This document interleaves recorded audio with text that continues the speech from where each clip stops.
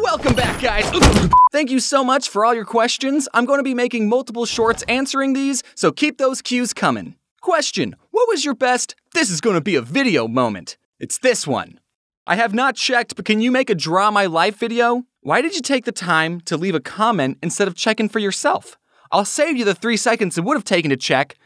No, because my whole channel is a draw my life. Do you have any advice to give for channel creators that have 0 subscribers? My real answer is to make the content that you would enjoy watching and also reaching out to others in your community and build a relationship there. My joke answer is that you should ask questions on other YouTubers' Q&A videos in the hopes that they'll read your question in front of their audience, giving you free exposure. But remember, the YouTuber will probably only pick deep and meaningful questions to answer.